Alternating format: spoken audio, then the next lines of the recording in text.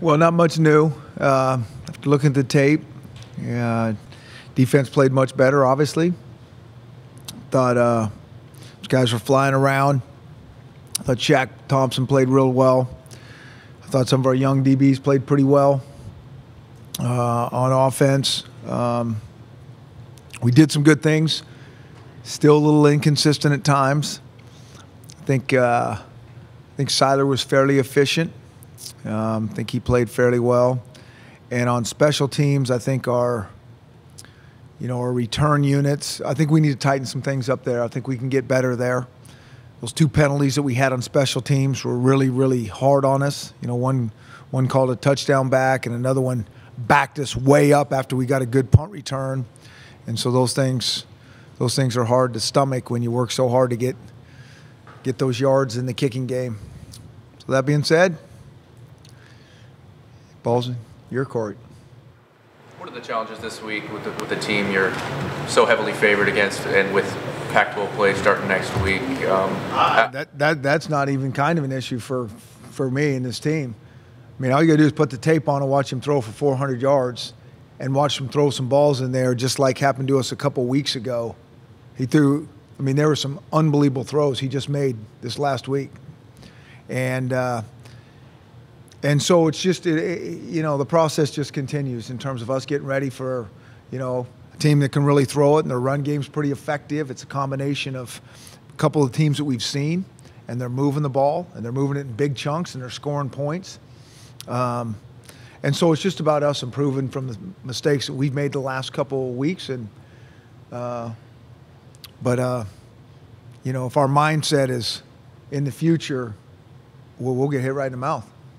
Working with Shaq Thompson, what impresses you the most about what he's able to do on both sides? Yeah. I think the first thing that jumps out about Shaq is just how much I like being around him. That's the first thing I think of. He's just always got a great demeanor about him. He's always got a smile on his face. Since I've been here, I'm sure he's had a bad day, but I haven't known when that day has been. And so those are the guys that make, the coaching thing very fun. And then when you back it up and he can do so many things on the football field, you're like, wow, this guy's kind of special. Are there players that you don't like being around? Well, we're still adjusting to a few of them, but I like most of them. The game, broadly speaking, was there a little bit of validation of progress that came out of that for your staff and maybe for the players? The frustration of the first two and then a better overall? Well, I mean, I think I've said this before. I mean, I think if you look around the country, not only this year, but even previous years, there's always struggles early on.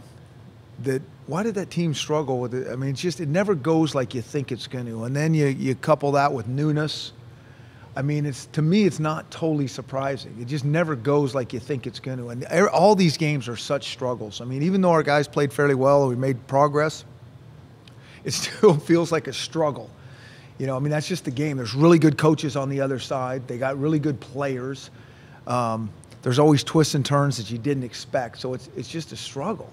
And, part of this deal is learning to appreciate and enjoy the struggle, even though that's a really hard concept. Do you think 3 games into it, are you at the point where you're a little more comfortable with expectations, things that happen out there don't surprise you? I think that we're starting to get a better handle on our guys, like we are. Because, again, practice, our guys have been practicing hard. But again, I know Shaq was a good player, but I never had been around him in the game modes when we're really going full speed live all the time. Couple that with our young, with our DBs. Couple that with Siler. Just all those things. It's like, how is this going to go? You start to get a better feel, so you start to anticipate some things a little bit better, that at least you have a better handle on things.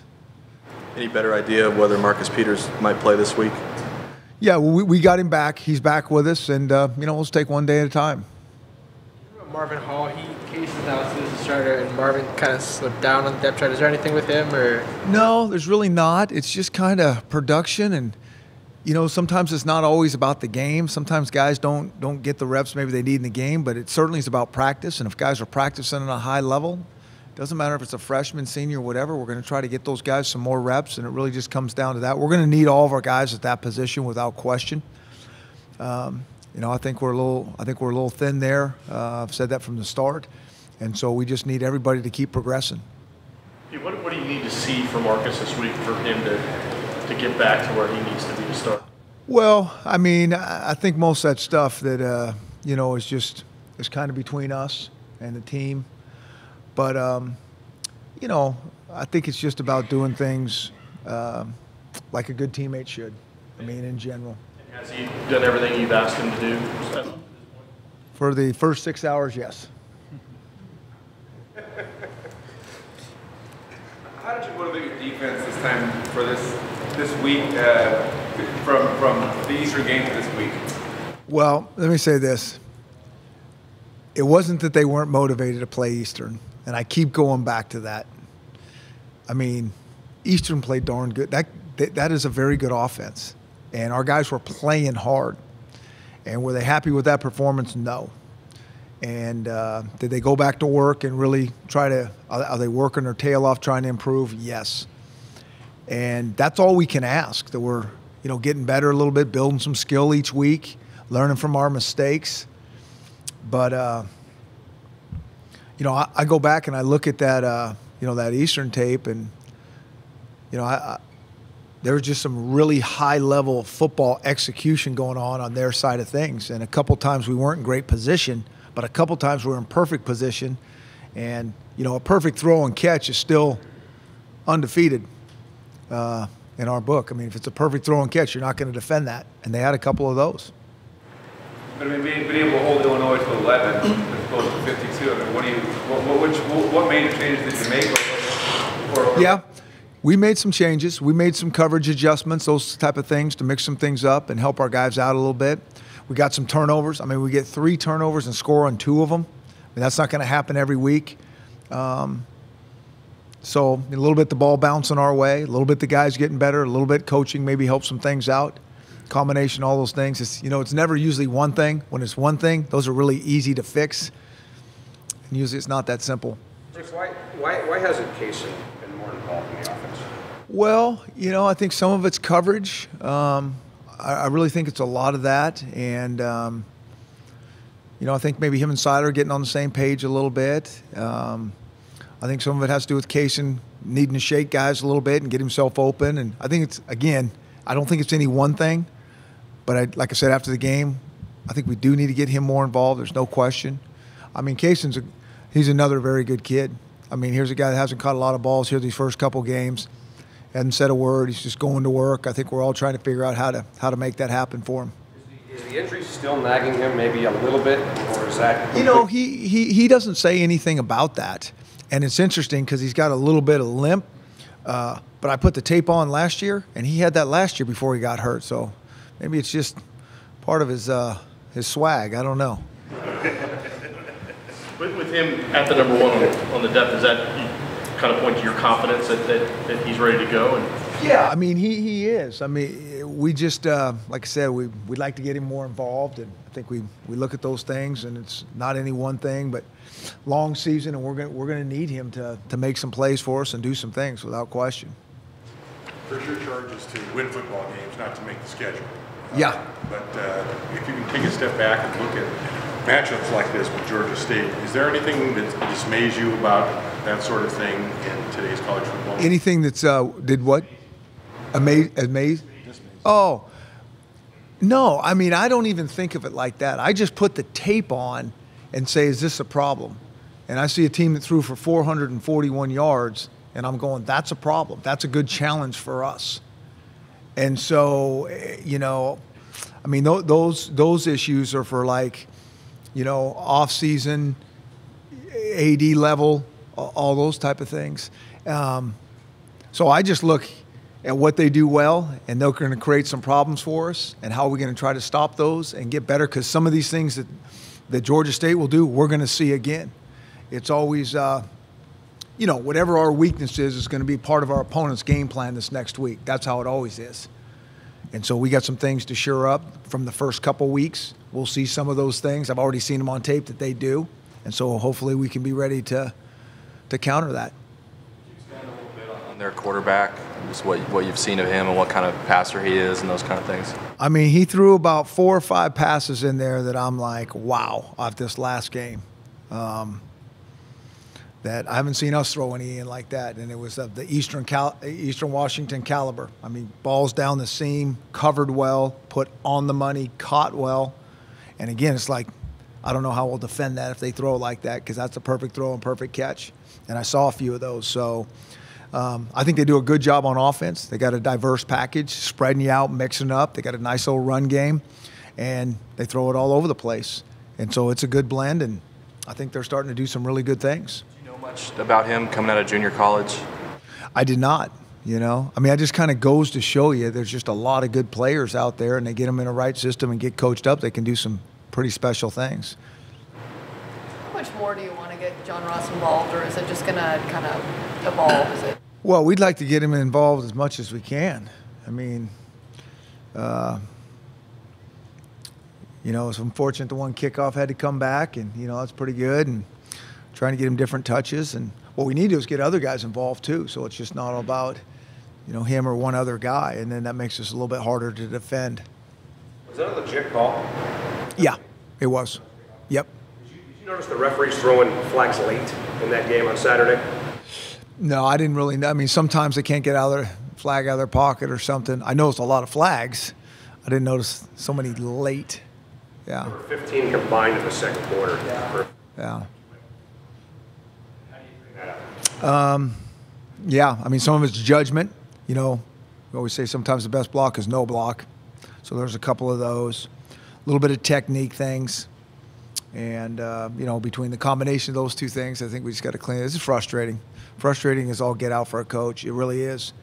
And, you know, that can affect the game. I always go back to this, though, and there's nothing that, you know, I mean, I know when I was a play caller back in the day, nothing can irritate you or throw you off than a penalty to get you out of your rhythm.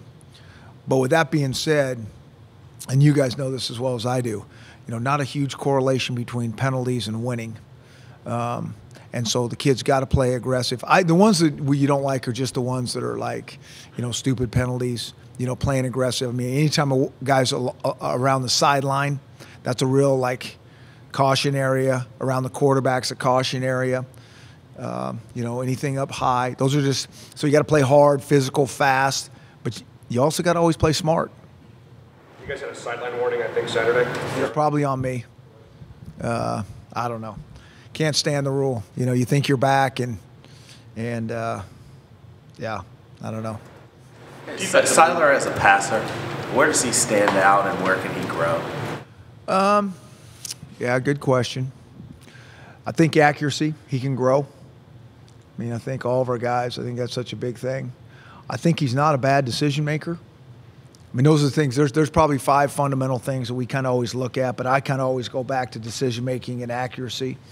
And so I'd maybe like to see him a little bit more accurate on occasion. I do, you know, great deep balls, but a lot of times when those balls are going out to those bubble screens and those things, those are harder to complete or harder to execute like we need them executed than just by sitting in the stand. Those aren't pinpoint. If they don't come out pretty quick and they're not right on the money, they're usually not going to get you what you need to get. You know, it's kind of an extension of a run play. And if it doesn't lead that receiver, there's usually guys out there, if he has to stop his feet, reach back for it, it's usually not going to be what we need to get. So I think the accuracy would be something that we could really always hone in on. Can you talk about what led to the decision to make him the captain for this game week? What is he? Yeah, I think he's just been doing a great job since we've had him back in the mix. I think he's been very into it. He's been a really good teammate. He's been producing, kind of all those things. And we just like to mix that up as much as we can. We think it's an honor.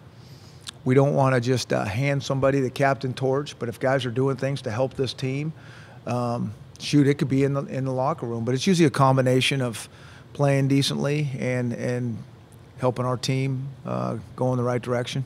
Penalties aside, what do you think of Dante Pettis' punt returning so far? Yeah, I think Dante's done a nice job. I think he's going to continue to get better. I think he's going to grow with confidence. We kind of saw that in practice when we did a little bit of live punt returning in the fall, and he kind of was a fearless guy. You know, he had that, you could just feel it. And so I think he's going to become a really good decision maker back there for us, and he's not going to be scared to take that ball and cram it up there and break some tackles. And so I'm excited to see him continue to grow. I still think too many balls are hitting the ground back there for us. That's just it's hard in college football. I mean, I can't stand the punt return rules. I wish our punting rules, I wish they were NFL, like the NFL. You know, that you can't go into all these multiple formations. You can't release everybody down. It's kind of taking the punt return game out of it. And so it's really hard to return balls in the college game. I mean, you watch the NFL, if you can lock down their gunners, you're going to have a good chance to get something done. And I think it's an exciting part of the game. And so for us to get a couple chances last week, to me, I was really excited. How do you coach that decision making, especially with the young guy? You got to instill kind of an approach. Yeah. How he makes those decisions. How do you do that? Well, we practice it just about every day. We have a few technique things, and we try to ingrain these technique fundamentals into their bodies, so they're not thinking about it. And so really all they're thinking about is making a good decision. Can they catch the ball with technique? They need to make a decision. Does this need to be fair caught? And so we try to put them in those positions in practice a little bit so they can do that. And really with this fundamental, how they catch the ball with some technique and fundamentals, if they can't catch it with good technique, they shouldn't catch it. But we want every ball caught. I just think we need to have a little bit more aggressive mindset where too many balls are hitting the ground. With the tape of Georgia State's defense, what have you seen that they do well? And so I'm still in the process of studying those guys, but they have some athletic guys that can run around, a couple of linebackers that make a lot of tackles. I'm not really at this point, when I get done, I'm going back to study their defense much more in depth. But I have seen some athletic things. I have seen some, like everybody, they got a multiple package and figure out how to pick up their blitzes and those type of things. The decision to go with Troy instead of Jeff late in the game Saturday, was that just wanting to get him in there? Yeah, we're still just trying to figure out, who that next guy is. And I think it's still a real active competition. And get him on the field a little bit. Jeff's been on the field and try to get, you'd like to get Troy a few more reps than we got him last week, but it's really what it is. Now would that backup spot still be Jeff's? I think I don't know if we've decided that yet. I think we kind of go through the week and see where we are with those guys, and kind of on Friday determine where we go, depending on the situation in the game. May determine that as well. What pleased you most about your offense? I see us getting more efficient at some of the things that we've been working on for a while. I think we're getting into a little bit of a rhythm. I think those things are pretty good. And when they start to hone in kind of to our base packages, we'll be able to build off. We're just not there yet in terms of being able to build off some things. We still got to shore up some base details before we can start to really get into other things. And we're making progress there. How much have you put in of your offense of what you want to run? I don't really know what that number is. I just know every week there's stuff that's like, this would be really good to do. But if we don't have like some of the stuff that is kind of our base, so to speak, package, it's hard to say, well, let's go add this on. And, we're the jack of all trades and not good at anything. What's the process on deciding what duties you guys wear? Wait, what? Where?